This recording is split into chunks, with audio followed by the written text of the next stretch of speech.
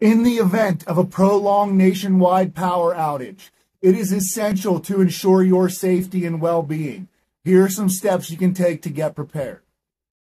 Create an emergency plan. Develop a plan that outlines what you and your family will do during a power outage.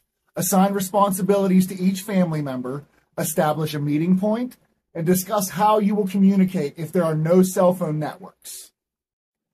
Build a power outage emergency kit that includes essential supplies such as non-perishable food items, bottled water, flashlights, batteries, a first aid kit, a battery-powered or hand-crank radio, a manual can opener, and all extra medications.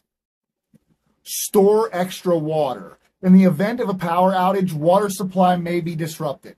Store at least 1 gallon of water per person per day for a minimum of 14 days. Ensure you have enough flashlights, lanterns, and spare batteries to provide lighting during the outage. Consider investing in solar-powered or hand-crank devices as well. Preserve those perishable food items. If you anticipate a prolonged power outage, consume perishable food items first. Keep refrigerator and freezer doors closed as much as possible to maintain that cold temperature. You have to stay informed. Tune into a battery-powered or hand-crank radio to stay updated on the situation and receive any emergency notifications or instructions from local authorities. Don't forget to stay warm. Prepare for the lack of heat or air conditioning. Have extra blankets, warm clothing, portable fans, battery-powered heaters to help regulate the temperature indoors. If financially feasible, I would consider investing in alternative power sources such as a solar generator with panels.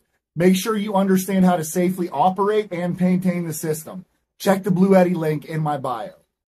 Be mindful of safety during a power outage. Be cautious with candles and open flames. Never leave them unattended. Unplug major appliances to protect them from power surges when the electricity is restored.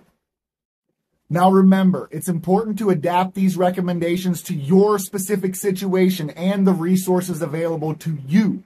Stay calm, informed, and be prepared to rely on those alternative methods for your basic needs until power is restored.